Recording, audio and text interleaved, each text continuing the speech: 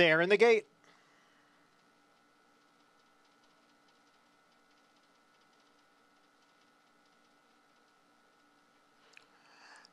And they're off. In the Fasig-Tipton, Belmont Oaks. And going out for the lead is Be Your Best along with Prerequisite.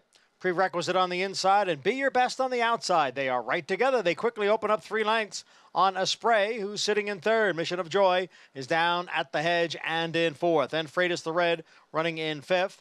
Aspen Grove, who had the outside post, has made her way to the inside and is in sixth. A break of 2 to Sperling Bayog in seventh, followed by Papilio in eighth, and Strikingly Spun trails the field in ninth. Opening quarter over the firm inner turf in 24 seconds. Prerequisite and Be Your Best, they remain right together, a little more than a length. Mission of Joy is down at the hedge, and alongside is a Spray. Then comes Aspen Grove, who's in fifth, about 4.5 from the front. Sperling Bayog is now gaining ground down on the inside.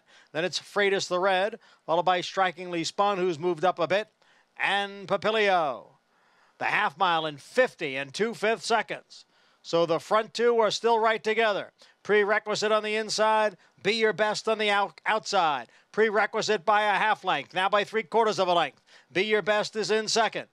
Sperling Bayog has moved to the inside of Mission of Joy, and a Spray is there. Those 3 are right together, right behind the front two. 3/4 up in 1:16 and 3. Prerequisite narrowly. Mission of Joy looking to come on through in between horses. On the far outside is a Spray. Be Your Best is right there. So 4 of them across the track for the lead as they turn for home now. It is Prerequisite, challenged here by Mission of Joy. Sperling Bayog is down at the rail. A Spray's on the outside. Aspen Grove is coming on now. Papilio out in the middle of the course. It is Prerequisite. Here's Aspen Grove. Aspen Grove to take over in deep stretch. And Aspen Grove has won the Grade 1 Fasig-Tipton Belmont Oaks.